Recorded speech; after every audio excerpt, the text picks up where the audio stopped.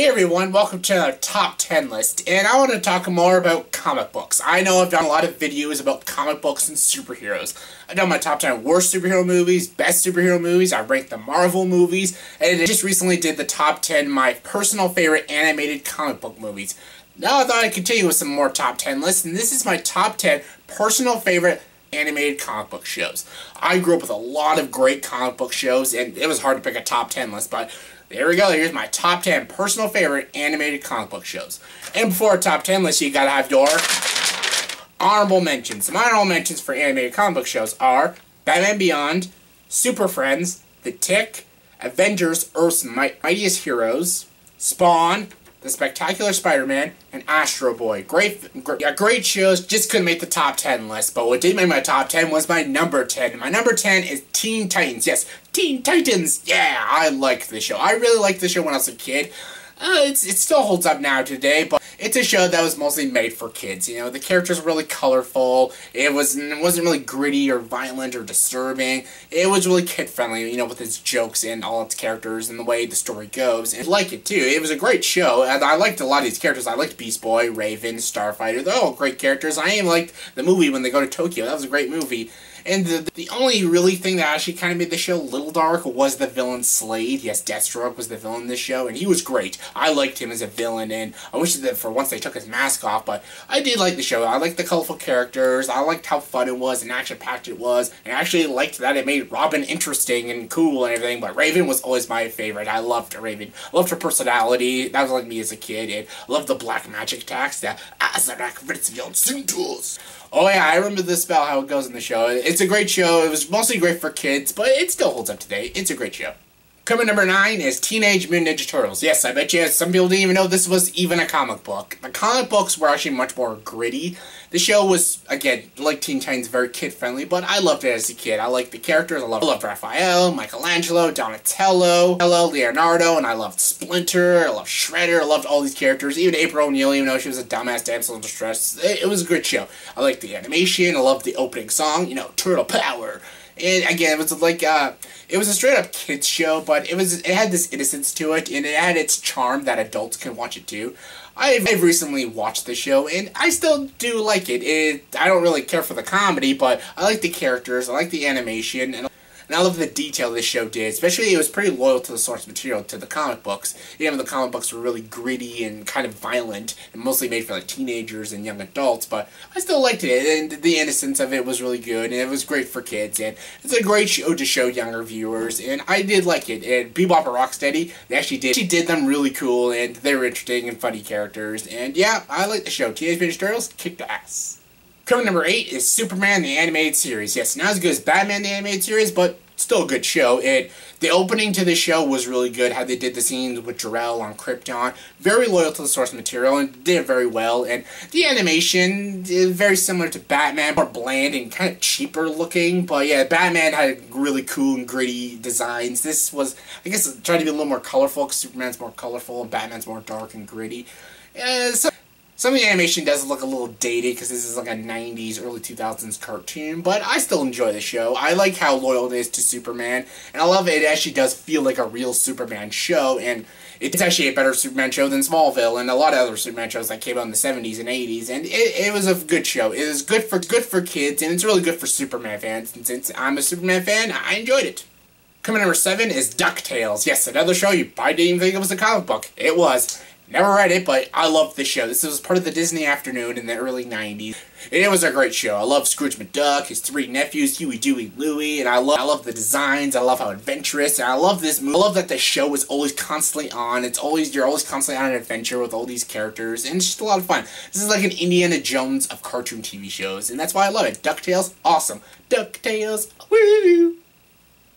Coming number 6 is X-Men Evolution. Yes, this is a kind of show I always thought sounded stupid, but I still loved watching it. This is about the X-Men, and they're in high school. Yes, like Storm, Cyclops, Shadowcat, Rogue, all in high school together.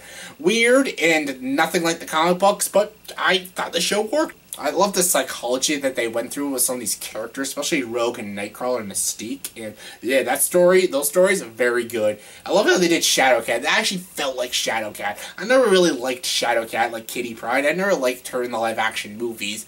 She's decent in Days of Future Past, but I never felt that, though. That was Shadowcat. This show did Shadowcat perfectly. And Kurt Wagner, Nightcrawler, they did him perfectly. They may have not done Storm and Cyclops all that great, and Professor X just but they did, like, the certain characters, like, they did so well. Like, Rogue is great in the show. I liked her in the original better, the original cartoon, but she was still good and fun, and I love the attention to detail they gave Shadowcat, and Nightcrawler, and Mystique. And even then, Wolverine had some pretty good character development in this show, and I'm a little sad that this show did get canceled. It did have a good audience, and it did have a great story, and it had some pretty good character development. Even though the X-Men were in high school, it's kind of lame, I still liked it. The action was good, the animation was good, there's some pretty good humor. It's the idea of some of these characters and what they went through, and I won't spoil it, but it's a good show.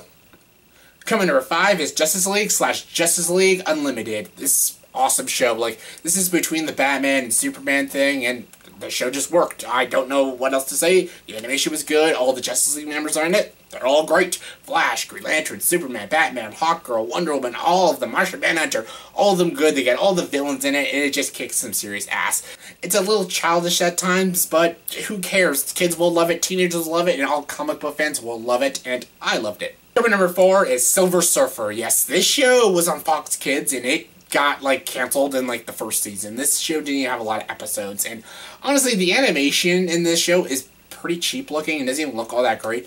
The reason I loved this show so much is because they did the story of Norman Rad so perfectly well. Like, the story is just so good. That's why I really love the show. Sure, the animation wasn't all that great, and some of the voice acting sounded kind of weird, but I loved the story in this show. The story was just so well done. This is a perfect story and a perfect adaptation of Silver Surfer. I don't care about what that Fantastic Four movie says. God, that's a stupid movie, by the way. And it's just a very good show and very good storytelling and very good writing.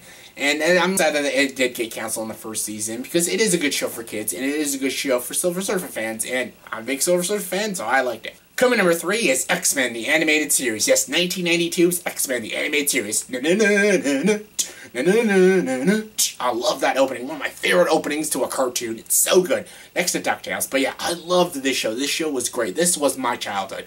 Every day when I came home from school, I watched X-Men a lot. Like, X-Men was, like, my thing. This was, like, my favorite superhero show when I was a kid.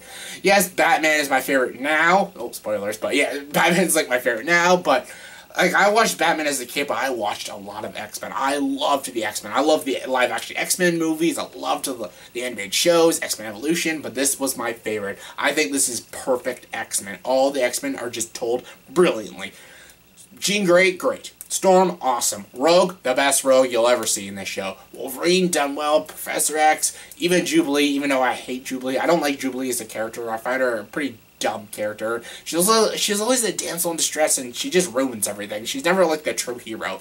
She doesn't feel like a part of the X-Men. She feels like a third party. She feels more like a third party, not like an actual X-Men, but I did like it. I loved the villain. Like, I love Magneto. I love Juggernaut and Sabretooth in this. Apocalypse is also in it, and he's great. The action's really good. It does seem a little dated with the animation style, but I still like it. It's a very good show, and I love Gambit. Gambit is awesome. They need more Gambit in these shows. Not a lot of Gambit. Yes, X-Men Origins Wolverine, worst Gambit ever. But yeah, I love the show. It was my childhood. It was my nostalgia, and I love X-Men. X-Men. Coming number 2 is Young Justice. Yes, I actually do like this better than Justice League, and it's really good. This movie just recently came out just a couple of years ago, and this feels more like anime-esque. Yeah, like, this is a superhero show that actually feels like I'm watching an anime. It's really good. This is about the Young Justice League. This is like Superboy, Aqualad, Artemis, Robin, who becomes Nightwing later on, and all that stuff. Basically, they want to start their own team because they can't become the part of the Justice League because they're too young, so they start their own little Justice thing called the Young Justice. And basically, it's like the Justice League. They fight all these villains, they work together as teams, they learn about each other and everything, and that's basically the show. It's just Young Justice, and it's done better than Justice League. I love Justice League and Justice League Unlimited, but this show is just really good. I love these characters. Like, I loved every single one of these characters. I love Aqualad, I love Robin, I loved Superboy, and I loved all these characters, and I loved how they interacted with each other, and they all felt like real teenagers. Like X-Men Evolution, I liked them as teenagers, but some of them I found a little bit too cartoony, and some of them sound too adultish. Like, I like when characters actually feel like their age. They feel like teenagers.